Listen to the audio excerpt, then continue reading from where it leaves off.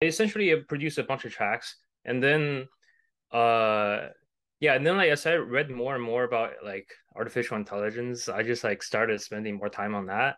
And like so I ended up like kind of, like slowly decreasing the amount of time I spend on music. I produced some like nice tracks though, before I knew I was good at math, but after taking a break, I really like realized that I like fucking love it.